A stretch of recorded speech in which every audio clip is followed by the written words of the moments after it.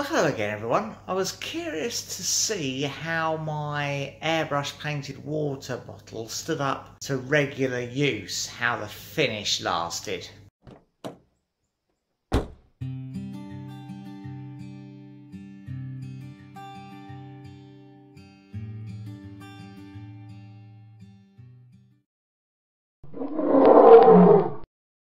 Now remember, it's painted effectively with the same sort of paints as your car, so if it comes up against any sort of hard contact with metal objects, scratches, stuff like that, it is likely to suffer some damage. But what I've done is I've been bringing it to work every day in my rucksack, either while I'm on the motorbike or in the car, and it's just been in there with my lunchbox, my glasses case.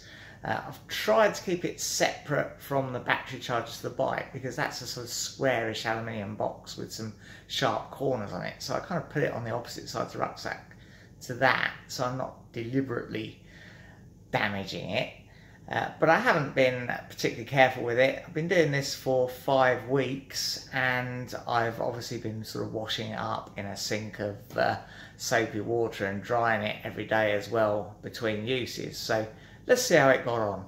Well, here we are. Here are the bottles I've got. This is the one I airbrushed myself, and this one is just one I bought. It had this sort of green metallic finish on it, and this is the one that I'm currently using for walking trips and taking underground. You can see how it suffered mainly from being bashed against rocks and such.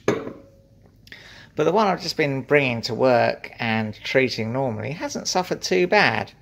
There's a couple of little scratches on the neck. There's one there where it looks like it's come into contact with something sharp, and another little nick there. And there's also another tiny little scratch on the side. But overall, I don't think it's fared too badly after sort of 5 weeks of pretty normalish use. Certainly be fine, I think, to take to the gym and that sort of thing. I bet if you give it to a kid to take to school, it'll get pretty battered, but with a little bit of care, it can retain its finish, I think, for quite some time in normal use.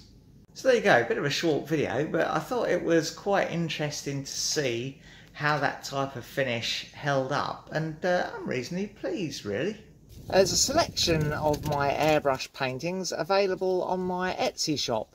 Just go to Ttxela airbrush in Etsy. I'll put a link in the description below. Well, that's all for now.